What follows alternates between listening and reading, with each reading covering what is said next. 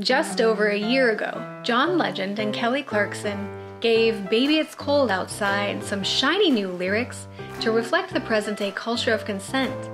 The song has often been in the hot seat due to implications that no doesn't mean no. Written in 1944 by Frank Loesser to sing with his wife Lynn Garland at their housewarming party in New York, the two sang the song to indicate to partygoers that it was time to leave.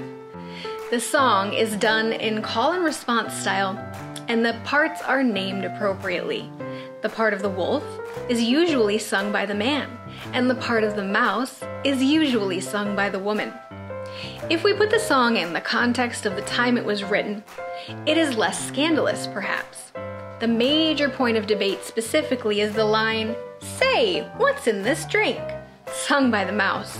Entirely alarming for folks in 2020, but in 1940s, this was allegedly a common joke made by folks who wanted to excuse themselves when they knew they were doing something that they shouldn't be doing.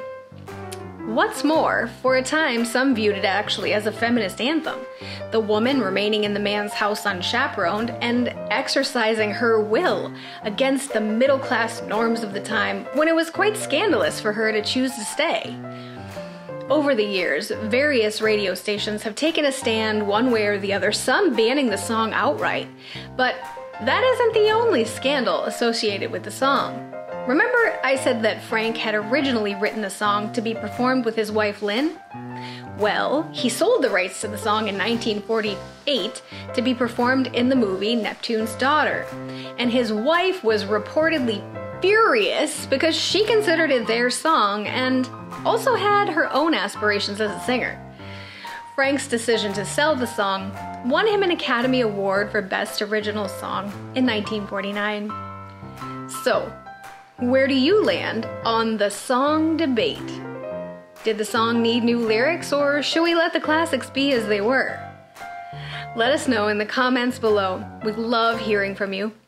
And check back tomorrow to see what song we're talking about next.